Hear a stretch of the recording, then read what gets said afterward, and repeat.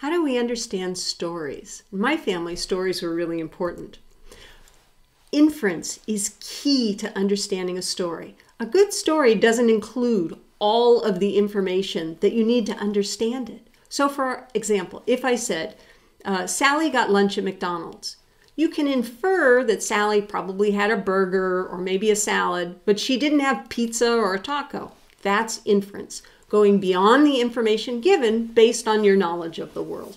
And it's a critical aspect of comprehension. You can't understand a sentence or a story without inference.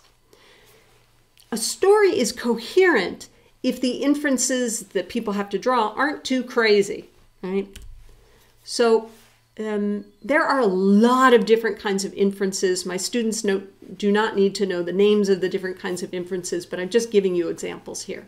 So we have to make inferences every time someone uses a pronoun. If I say Sally lost her bike at the mall, well, who is her? We infer that it's Sally and not someone else who hasn't been introduced to the story. If I say Ingrid drove to work, I infer that she did so in a car or maybe a motorcycle or a scooter, but she didn't use a tractor or a tank. Inference. If I'm given the sentence, John pushed a pin in the balloon burst, I infer that the pin had something to do with the burst. Okay? So I'm making coherence. I'm putting things together. What else do we do when we hear stories? Well, we create a world inside of our head that represents that story. And what is that world like? Well, what's important is what we remember is the creation of the world in our head and not the words. So if I ask you, did this sentence appear in a story? You won't know. But if I ask you, did a particular event happen in a story? If that's in your representation of the story, you'll remember it. A really good story is one where we put ourselves in the middle of the action. And research has shown that oftentimes when you hear a story, you are indeed creating a situation in your head where the story is happening to you. If not, what we tend to do is put ourselves in the position of the protagonist in a story, which is kind of interesting. So how do we know we create these representations when we hear stories?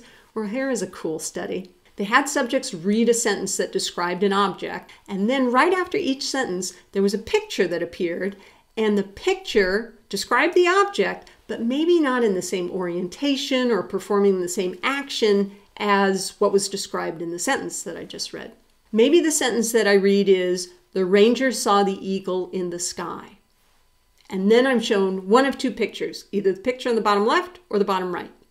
If I'm shown the picture on the bottom left, which is consistent with the sentence, the ranger saw the eagle in the sky, I'm faster at saying yes than if you show me an eagle doing something different. Yeah, the task is this the object that was just in the sentence, right? If what I read instead was, the ranger saw the eagle in its nest, and you ask me, does this picture display an eagle?